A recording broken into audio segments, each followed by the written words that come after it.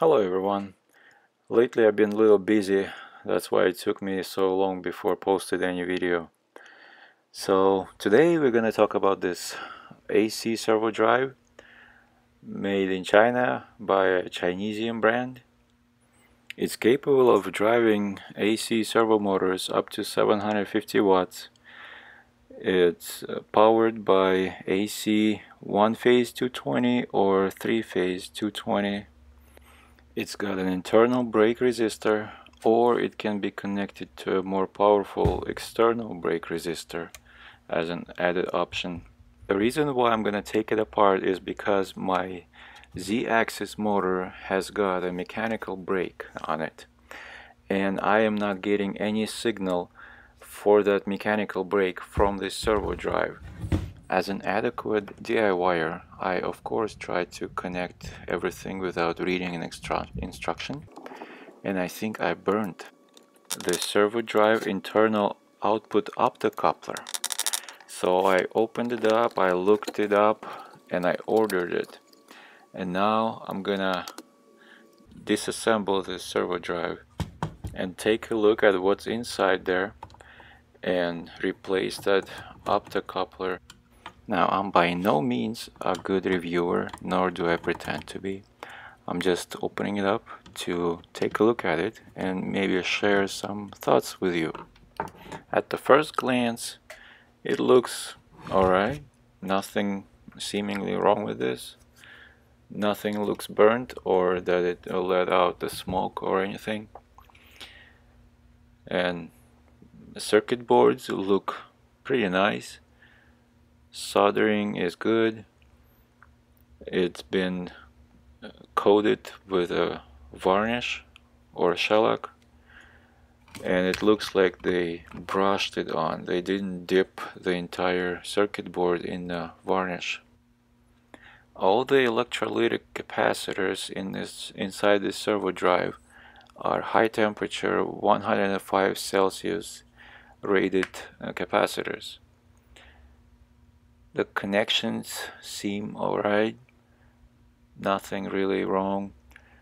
Underneath there, that big plate that attached to the radiator is the internal brake resistor, and I can't seem to be able to position the camera so that you can see it better, but it's there. Other than the brake resistor, there are power drivers, electronic drivers for the motor itself, for the motor phases, and those are, I think, IGBTs, although I'm not sure because I didn't take it apart completely to see what are those parts. So we also see that Chinese brand decided that we don't need one big capacitor or one more big capacitor, so they just didn't put it on. They did use the ceramic fuse in this servo drive, which is good. It will not blow up if something goes wrong. That's pretty much it for the power module portion of the servo drive. Now off to the control module. Right off the bat we see that they did modify fuse spots. They added some capacitors.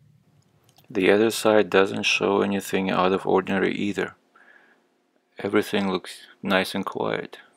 This schematic uses two processors, and by the description of the processes, one seemed to be a clocking processor, the other one is a digital signal processor, whatever that might mean.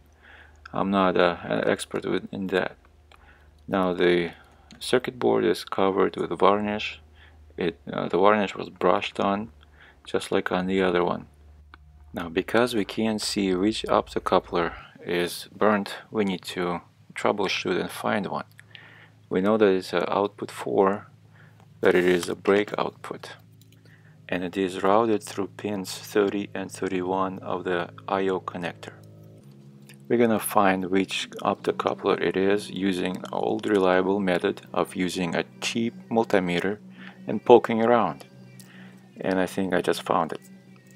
Next we will start desoldering this old optocoupler. by adding some flux to get the solder flowing, and then easy, just like that, it comes off. We use a solder wick to clean the contact pads, and we get a brand new optocoupler and solder it on the board, making sure that the legs or pins of the IC and the contact pads of the PCB align perfectly. It looks good enough.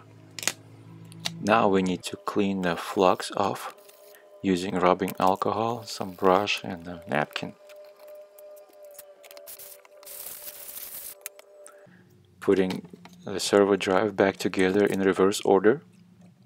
And of course, needless to say that it didn't work. I didn't get my output after I put it together. So I decided to look what do we get on the input side of the optocoupler. So I soldered a little wire like this to the input portion of the optocoupler and connected it to the oscilloscope, just to see what's happening before the optocoupler. And this is what we got, some gibberish, some crazy looking signal that did not open the optocoupler. For whatever reason, it just refused to give me a good signal. So after much troubleshooting and running back and forth and trying different things, I found that the original optocoupler that I just replaced wasn't burnt at all. It still worked. I tested it and it works. I played with different functions and options, and I decided to use the floating output, digital output 3, as my break output. So after some playing around with settings, I was able to achieve what I planned, and it worked. Soon as the servo drive powers up, it releases the brake and holds the motor with a current that is provided to the motor. If you saw something interesting, please hit that like button. Please also share and subscribe for more videos. Thanks for watching.